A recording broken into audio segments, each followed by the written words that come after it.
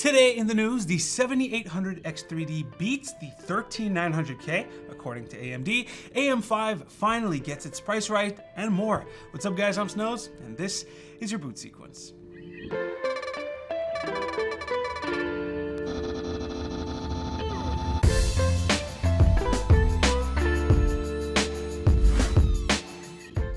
Let's get started with AMD. So the company recently released their 7000X3D models of Ryzen CPUs. Well, specifically the 12-core 7900X3D and the 16-core 7950X3D.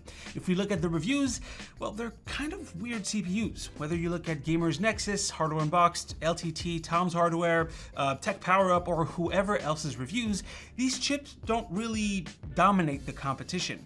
In some cases, their own 8-core 7700X is as fast as the 12-core 7900X3D, and sometimes the 5800X3D gets really close to them. In other cases, the 7950X3D destroys the old models, while the 7900X3D lags a little behind. But on average, they're pretty good gaming chips, just not worth the price in my opinion, especially when compared to Intel's 13900K, which is at or close to the top in every benchmark and costs like $120 cheaper. You just have to live with a space heater. Anyways, why am I talking about this? Well, because a third X3D model, the 8-core 7800X3D, is coming in a little less than a month, and AMD is starting to give us some homegrown benchmarks for it. The thing is, those benchmarks are kind of wild. Tom's Hardware shared some AMD slides about that 8-core 3D chip, and AMD claims it's about 20% faster than the 5800X3D or the 13900K. But that's in 4 cherry-picked games. As we know, on average, the 2 new X3D models aren't all they were cracked up to be. Fast for sure, but they didn't dominate the space like the 5800X3D did. Thankfully though, the upcoming 7800X3D should give us that performance, but at a much lower price tag. I say should because, I mean, the clock speeds are considerably lower for the 8-core model compared to the 16-core variant. It has a boost of 5 GHz versus 5.7 on the 7950X3D. Plus, it can't fall back to a faster CCD like the 12 and 16-core since, well, there's only one die. It's going to be interesting to see how this CPU behaves because of that.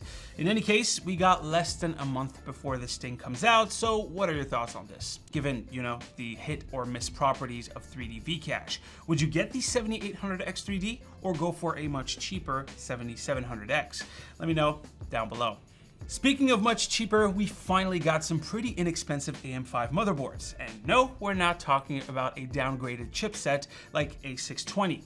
ASRock's B650M HDV is now $125. That's the starting price that AMD promised back when they revealed AM5. It has 2 DDR5 memory slots rated at up to 6400 megatransfers per second, 1 Gen 4 M.2 NVMe slot, a good amount of USB 3.2 ports at the back, and 2.5 gigabit Ethernet at the back. Now, sure, the power stages are a little anemic compared to the rest of the ASRock lineup, but pair this with the 7600X or 7700X, and your platform cost is actually pretty good. I hope we can see sub $100 motherboards though by the end of the year, because that's when I plan to upgrade my system from AM4. Next up, let's talk Steam Deck.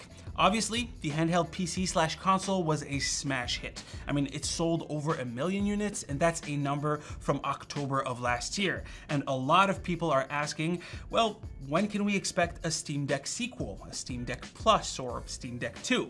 We're a year after launch, and the hardware in this thing is, well, it's a little older with a Zen 2 CPU and RDNA 2 graphics. Well, in an interview with Rock Paper Shotgun, Valve designers said that a true next-gen Steam Deck wouldn't be for a few years.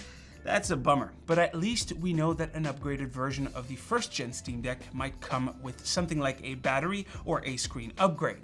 Hopefully, an iFixit kit would allow you to upgrade these things, you know, without having to buy a brand new Steam Deck. I'm curious how many of you guys own a Steam Deck. Let me know down below. Anyways, guys, that is pretty much it for today's video. Hopefully you've enjoyed. Drop a like if you liked it, a comment if you want to talk about today's stories. As usual, it's right here to see Liv's video, right here. Subscribe to the channel. Stay frosty, my dudes, and I'll see you on the next one. Take care.